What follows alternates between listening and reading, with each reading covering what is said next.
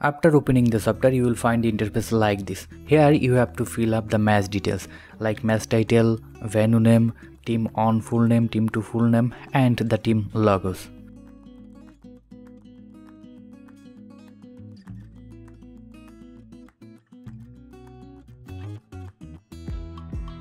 Already I have a text file of the team names and the player names.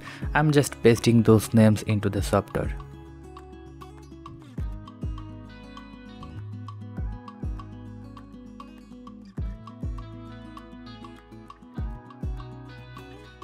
Here I am adding the team logos and just simply paste set, add over, toss win team and select batting team. Who will bat first, select those.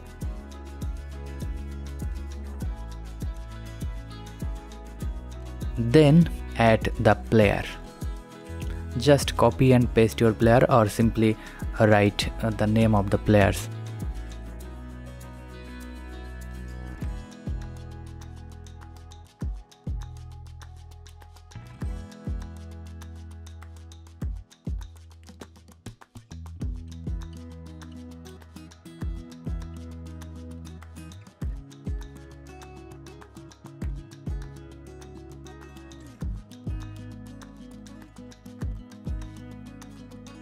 After adding all the players, I am adding the photos of the players. Just press on the side box image icon and add players according to their name. Just I am adding all the pictures of the players. It's very simple.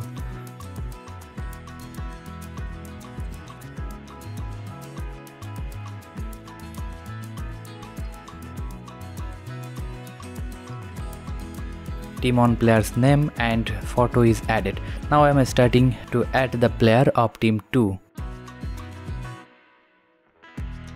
Here I am just copy and pasting the name of the players.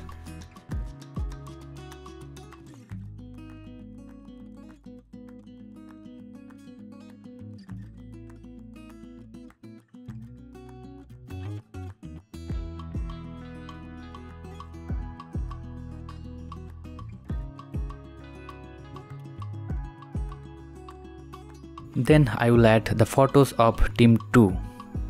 Just here all the players and I am just clicking and adding those photos. It's very simple actually.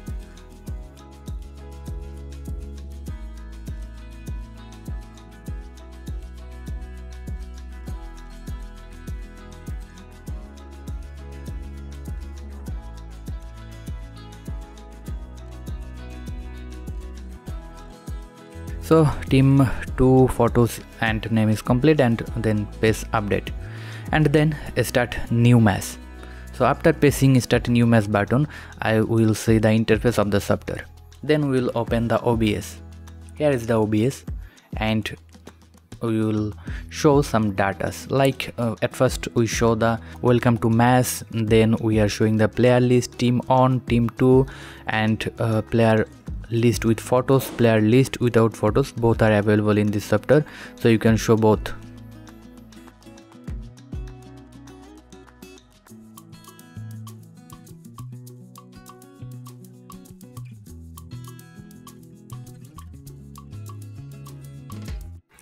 So after this you can show the who win the toss.